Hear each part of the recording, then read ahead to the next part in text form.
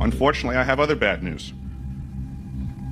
The season that I was there, 2010 to 2011, we converted from construction to operations and maintenance in both the elevated station and the detector array. Unfortunately, when they first fired it up, that was when we had the earthquakes in Christchurch, New Zealand. There was 2 incidental shots before they were able to target it correctly. This is an earthquake generating device as well. This is the weapons of war that we have to deal with now and what Raytheon's hiding. What's up, Skywatchers? What is up indeed? Let's talk about this anomaly that appears to originate from around Antarctica and moving north along the western coast of Africa. I've heard it all from Godzilla, asteroids, pole shift, and even motherships. Let's take a look at a more likely scenario: weather warfare, climate engineering, and even atmospheric experiments. Now, I couldn't say for sure, but based on everything I've showed you this year, it seems like weather warfare is the most likely candidate. If you remember, back to December, I showed you how they were using ionospheric heaters up in Norway to split the polar vortex, and now they're in the South Pole. If you haven't seen that video on the polar vortex, go check it out on my YouTube page. I'll put a link in the comments. What they're doing is creating a virtual antenna in the sky that radiates extremely low frequency signals that travel worldwide and can be heard in the deepest depths of our oceans. This virtual antenna is called a ionospheric Alvin resonator, IAR. Is using the ionosphere as an antenna. So it could be considered a geophysical weapon. Heating the ionosphere with high-frequency radio waves will produce alphin waves and magnetosonic waves, MS waves, standing oscillations of the geomagnetic field lines, which behave as strings with ends fixed in the ionosphere. So when you move it up here, a standing wave can occur along these magnetic field lines, and compressive magnetohydrodynamic waves, magnetosonic waves, come straight through. Now, magnetosonic are the lowest of low frequencies there are. We're talking 0 to like 1 hertz.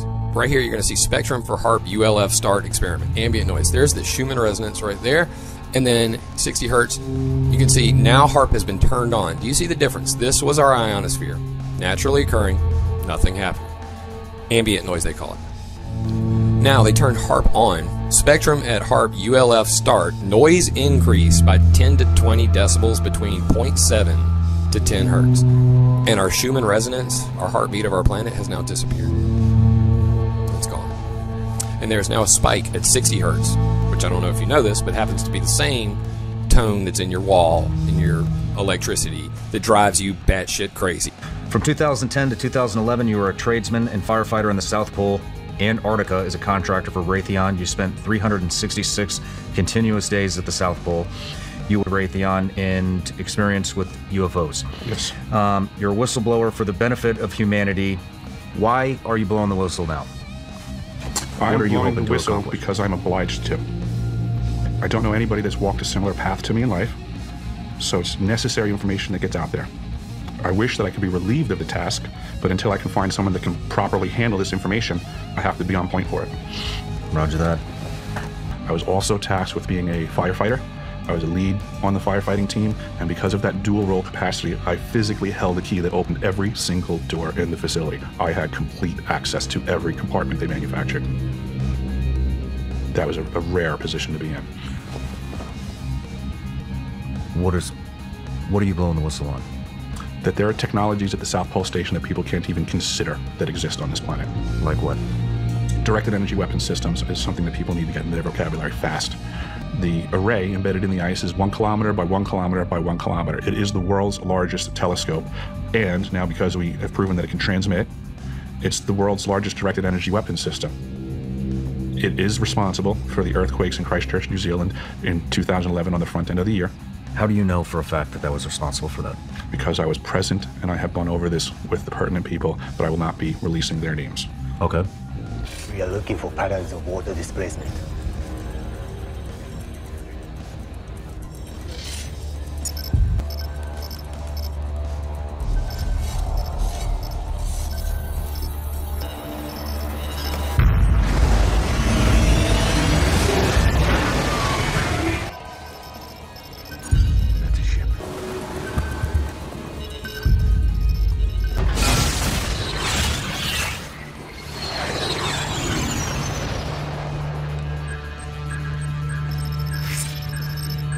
So until next time, stay aware, be prepared, and keep looking up.